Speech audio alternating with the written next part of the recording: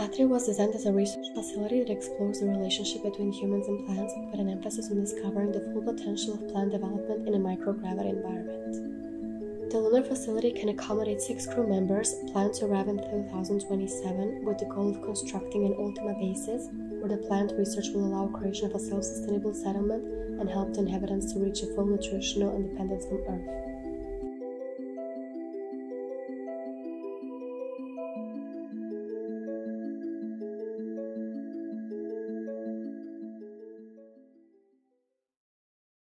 The location that was chosen is the lunar South Pole, due to its potential presence of water, almost always available sunlight, mild temperature differences, diverse terrain, and Earth visibility.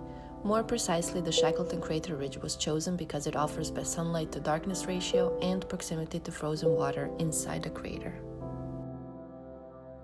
Components placed on the lunar surface are main habitat, greenhouses for food production, solar panels for electrical energy. Water is extracted from the nearby Shackleton crater and oxygen out of regolith. Landing pad is located 1.5 kilometers away and can be reached with pressurized lunar vehicle.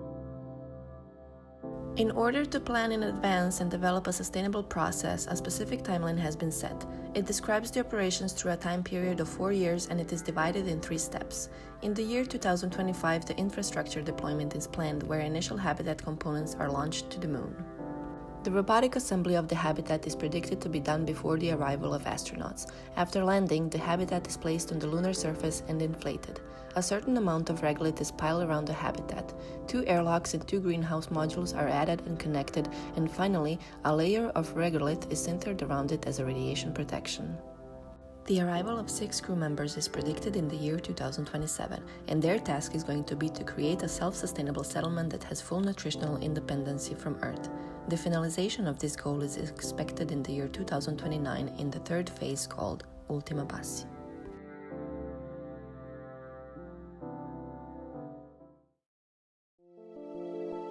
The habitat needs to be sturdy, lightweight, and cost-efficient when it comes to developing and launching. That's where the idea of using inflatables came to mind. They are flexible so they can be packaged efficiently. They have high strength-to-weight ratio on top of being tailorable. It starts with the rigid components, like the cones, the core, and the foldable floor panels. Then comes the inflatable part, which inflates after the core takes place on the surface, allowing for everything to unfold and take shape around the atrium in the middle that houses the vertical circulation, leading to a hatch at the top.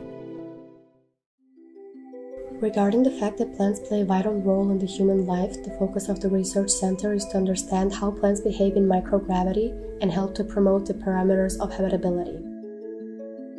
LED modules may be put closer to the plants, resulting in consistent light distribution throughout the greenhouse, as they produce less concentrated heat loads than normal lamps, even without water cooling. This guarantees that all plants receive the same amount of light of the same quality, leading to better, more consistent plant quality and more predictable production. The plants are divided into functional, aesthetic, and mixed use. The functional plants were chosen according to their nutritional benefits to ensure a balanced diet and at the same time offering a variety of taste. Apart from creating a pleasant environment, one of the other important usages of the aesthetical plants is to use them to increase the habitability and maintain the psychological health with the help of the particular benefit that they offer. In order to create a home, it is necessary to establish a space where people can express their culture and values, which they can do by growing plants and cooking them together. The chosen herbs have the common use across most continents, and this offers a possibility for the crew members to bond with each other by expressing things that they have in common but in different ways. Algae has the benefit of being able to establish a full ecological cycle in theory.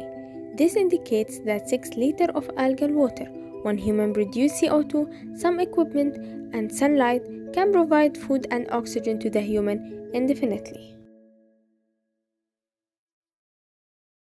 There's a significant amount of water ice found on the moon that could be extracted from the lunar poles and could be used for supplying water needed by the human settlement and produce propellant by performing electrolysis to separate the hydrogen from the oxygen components. The lunar regolith is rich in metals in form of oxides, such as silicon, aluminium, calcium, iron, magnesium, and titanium. Matter production from the lunar soil is interconnected to oxygen production, which is necessary to sustain human life on Moon. Recycling organic trash on Moon using a method called anaerobic composting, which occurs spontaneously in nature, resulting in fertile soil and produces heat, which helps during the long lunar nights, and methane, which is an alternative for energy and fuel. Recycling plastics and metals can be used in 3D printing to print safe items for food and medical use, and that way it helps save room and space. The simplified life support system prevents the production and disposal of waste on lunar surface. The closed-loop systems are able to reclaim and recycle water and other waste into drinking water, food, oxygen, and fuel, reducing the necessary amount of supplies and waste. The demand of habitability in this lunar outpost requires changes to the approaches of today. Following the preliminary constraints of short-duration missions, we can face the challenges of long-duration and long-distance missions. Stability should go hand in hand with performance. The main elements of concern is the living space, individual, micro-society, and time. Factors such as psychology, physiology, and environment need to be maintained properly.